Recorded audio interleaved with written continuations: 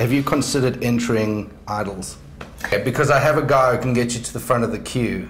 In Idols? At Idols, you know, so you wouldn't have to stand there the whole I day. don't have to go through the whole judging thing. Except in East London. I don't have a guy there, but otherwise... It's fine, East London, come on. But before you say anything, you'd have so many fans voting for you. Those no-name people wouldn't have a chance. Yeah. Have you ever gotten into a dance battle with people just randomly? I have done a dance. I have done a few. In like an alley? No, not in an alley, but on a dance floor in a club. And a couple of times I've thrown down a bit of a challenge. Yeah. You know, you and me dance off right now. I'm thinking it's a very healthy way for kids to get their anger, aggression out, just to start random dance battles. If you were the spokesperson for teenage dance battling... Well, the face of dancing.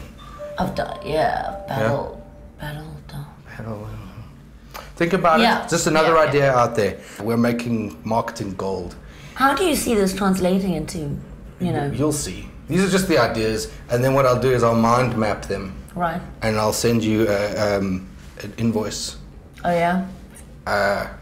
With the ideas first.